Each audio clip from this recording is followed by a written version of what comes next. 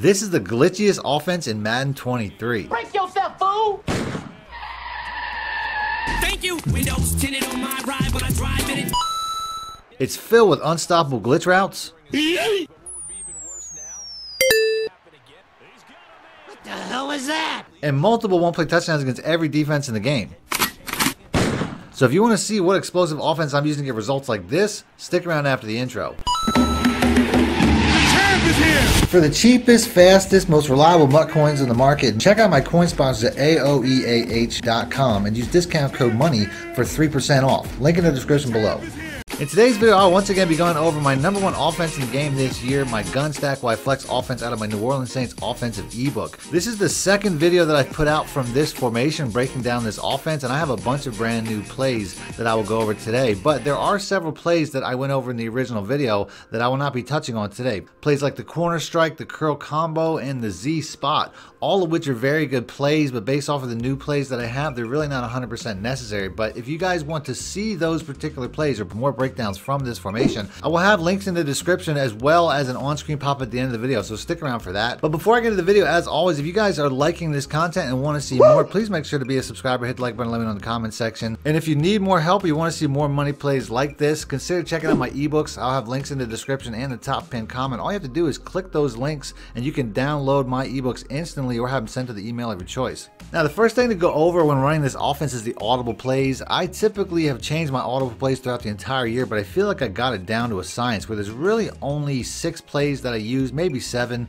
I'm going to go over them all in this video. My 4 Audible Plays, though, are all designed to be around the one-play touchdowns. The first play that I always have in my Audibles is the Drive H Wheel, which is a one-play touchdown against most man coverages and cover 3 as well. My second play is typically always going to be my run play. Whether you like the inside zone or the halfback quick base is really up to you. My third play is typically going to be the fade out, which is a one-play touchdown against some man coverages as well as cover 3 and cover 4. And then my last play is going to be the PA read, which is a one-play touchdown against cover 2 man and zone as well as cover 4 match and regular. So with those 4 Audible Plays alone, I have one-play touchdowns, multiple one-play touchdowns to different areas of the field against every single defense in the game. After that, I really have 3 plays left over to choose as my 5th play. If I'm running against somebody that's running a lot of man coverages, I will choose the sail and pivot, as every single route on this play is a man beating play. But if I have somebody who's kind of mixing in and out between the two, sometimes they're running man, sometimes they're running zone, I'll go with the Y sail, because most of these routes beat both man and zone,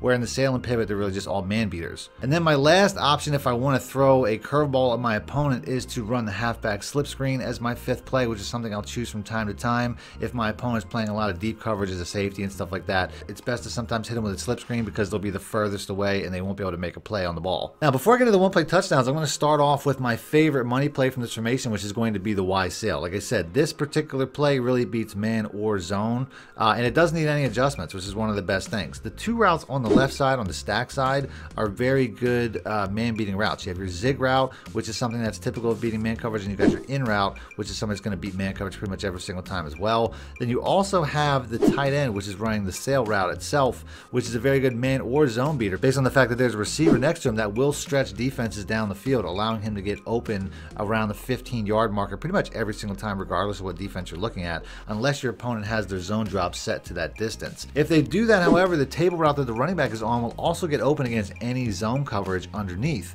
So the easiest way to run this play is to split the field in half. If you're reading man coverage, the 2 routes on the left side will be best. If you're reading zone coverage, the 2 routes on the right side will be best. The streak does nothing but pull back coverage. Then, like I was saying earlier, if your opponent is running a lot of man coverages, the sail and pivot is probably the best play. You really can't beat that, as every single route here is going to beat man coverage. The only route I really don't deal with too much is the in route. Even though it does beat man coverage, it also takes the longest, and this is pretty much my #1 play when it comes to people that are spamming man 0 blitzes or man cover 1.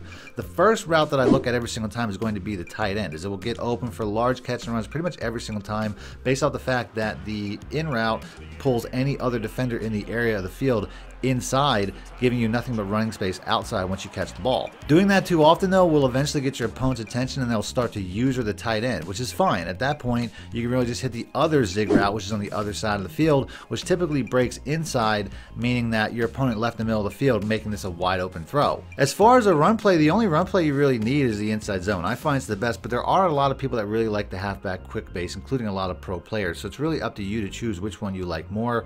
I personally run the ball every single time I see a light box. If I come to the line and I see that my opponent is in something where he either has only 5 defenders to my 5 blockers, I will run the ball every single time with the inside zone. If they come out, even if they have 6 defenders, if there's not a lot of second level defenders, a lot of times I'll run the inside zone based off the fact that once you get through that first level, there's really nothing there until you get to the safeties. My second most used play is going to be the drive H wheel, which at the beginning of the year, I mostly used this for the wheel route itself. As I showed in previous videos, the wheel route can really beat any man or zone. Against man coverages, a lot of times you just have to throw it immediately before the defender, the man coverage defender, typically like a linebacker or a safety, can come down to get close enough to the wheel route. If you wait too long, it can result in an interception. But if you throw it right away, a lot of times you can get a catch and run as long as you hit the sprint button. That's good for 5 to 10 yards every single time, regardless of what the coverage. The wheel route in itself also kind of acts like a stretch run, as you don't really have an outside run. Throwing it to the wheel route a lot of times will feel like your outside run. So it's really something that you're going to use in conjunction with the inside zone to the point where it really feels like you have 2 running options. Some of the other routes on the drive H wheel are very good against man coverage. Routes like the speed out route, which is something that I've started to use recently. It's a very good man beating play. It's also very good against things like cover 3 and cover 4 where the cornerbacks drop back.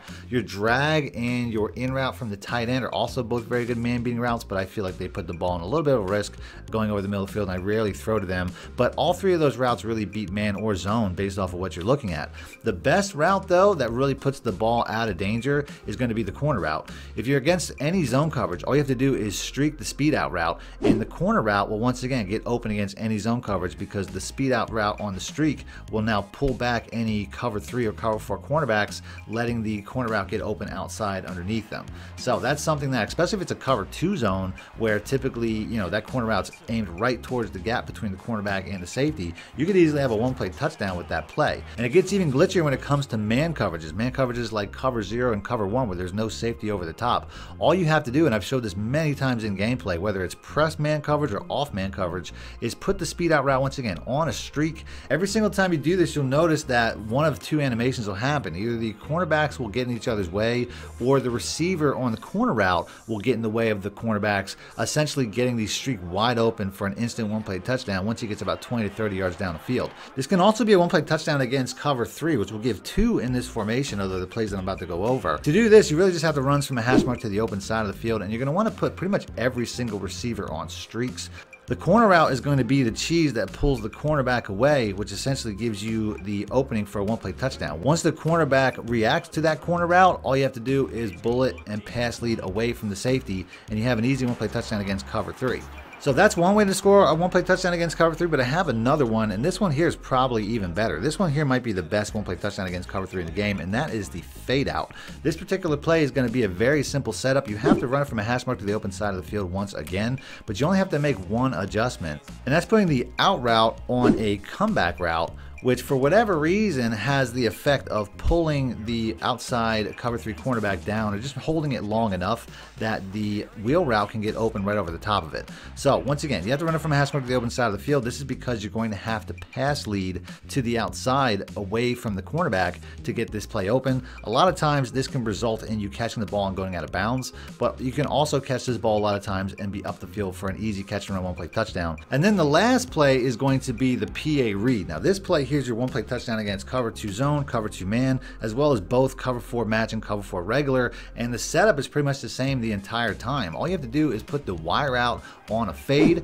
and then put the tight end on a curl route. Now the zig route works against cover 2 man and cover 2 zone, but since you need to do the curl route for cover 4, you might as well get into the habit of doing that unless you want that zig route for the check down. But whether you're facing cover 2 or cover 4, the wire out on a fade will pull back the free safety while the curl route will pull down the strong safety, giving you wide open touchdowns against either defense. So I'm gonna go to end the video there. If you guys want to see more breakdown videos like this, not necessarily gameplays, but just getting more specific about the offenses that I'm using in general, please make sure to let me know in the comments section and hit the like button. Other than that, I do have more plays from this offense, like I was saying earlier in the video, 3 or 4 more plays. So if you want to see more plays to give you more diversity in this offense, I'll have a link to that popping up on the screen right now. So check that out, as I'm sure it'll help with your game. Other than that, thanks for watching, man. My shit out. Need more help or just want to show your support? Then head over to my Patreon and join my team, where you can get exclusive content like ebooks and bonus plays, as well as early access to my vids and more. Link in the description below.